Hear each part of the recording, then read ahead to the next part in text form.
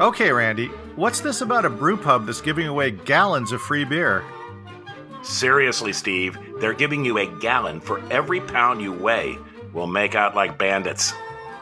That's hard to believe. Would you believe a quart? I'm Steve McClellan. And I'm Randy Hodgins. And would you believe that Would You Believe shtick, and many more like it, ruled the television airwaves in the mid-1960s? I would believe that, Randy, but before Don Adams rocketed to fame as secret agent Maxwell Smart, he had some other work to do. Born in Manhattan in 1923, Don was an indifferent student, but it didn't matter because the stand-up stage was his path. After winning first place on author Godfrey's Talent Scouts, using material written by his childhood friend and fellow legend Bill Dana, Don began getting TV bookings, including 11 appearances on The Steve Allen Show in the late 1950s. Here's a taste of one of those shows. All right, men. I'm not going to stand up here today and give you one of my magnificent pep talks. I'm not going to remind you of your old alma mater. I'm not going to remind you of the honor and the glory of this school and its great colors. No, I'm just going to remind you of the bets we have on this game.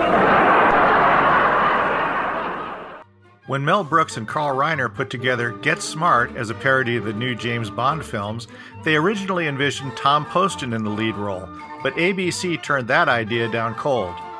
NBC wisely picked up the show, but gave the lead to Don since he was already under contract as a regular on The Bill Dana Show.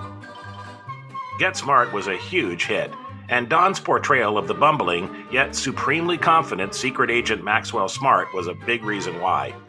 Audiences also loved the many recurring gags and visual jokes, ranging from a robot named Jaime to a shoe phone, and to this, the cream of the crop, the cone of silence.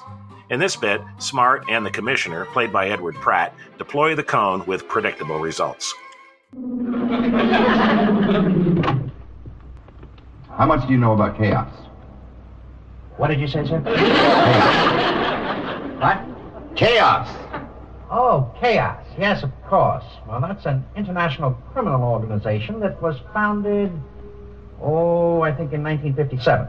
How's that? What? 57. After Get Smart was canceled in 1970, Don tried his hand at sitcoms and game shows, but found himself typecast as Maxwell Smart. Ultimately, he was able to reclaim a bit of his old role, voicing the title character in the Inspector Gadget cartoon series. The name may read Gadget, but the voice is pure Maxwell Smart. That's odd. I'm sure the chief said to meet him here. Aha! So there you are, Chief. I must congratulate you on your clever disguise. Whoops. You can find out more about Don Adams and all our comedy legends, including video clips and extended audio cuts, at laughtracksradio.com. Thanks for listening, and until next time, it's goodbye from me.